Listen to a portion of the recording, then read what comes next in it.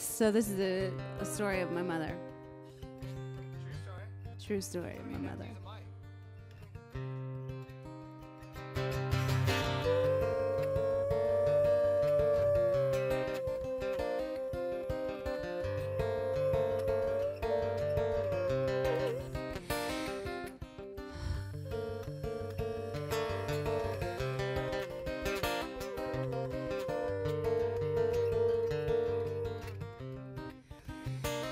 I'd watch that little glass angel swinging from the mirror every morning as I sat in the back. Mama drove that beat-up Blazer through the woods and over those railroad tracks. We didn't get much to eat at home, at school maybe nothing at all. When you're a kid at 12 years old, you think it's all your fault.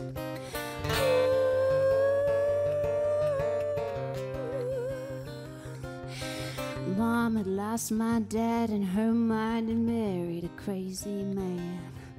He beat us with a Bible while preaching survival and waiting for the world to end. In that creepy cold house off the grid by the tracks at the end of the road, we got good at keeping secrets, Mom, and no one wanted to know. Sometimes God sends a whisper carried in on the rain, and when we don't want to listen, sometimes God sends a train.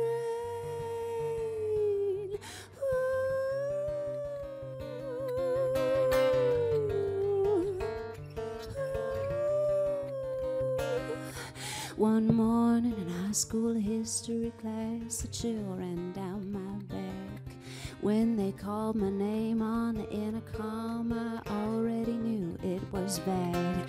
They said her Blazer was in pieces out there on those railroad tracks. As I went to see what was left of her, I wondered, would this bring her back? 'Cause sometimes God sends a whisper carried in on the rain, and when we don't want to listen, sometimes God sends a train.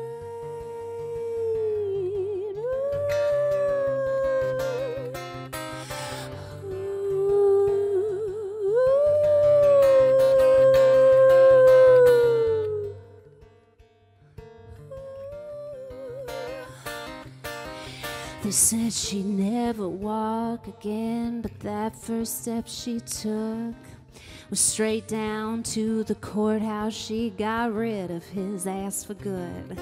One day we got a visitor, it was that train engineer, and he told us kids, well, there must be a good reason your mom's still here.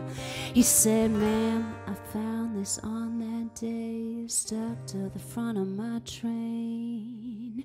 He handed my mom a glass angel with a broken wing. Sometimes God sends a whisper carried in on the rain, and when we don't want to listen, sometimes God sends a train.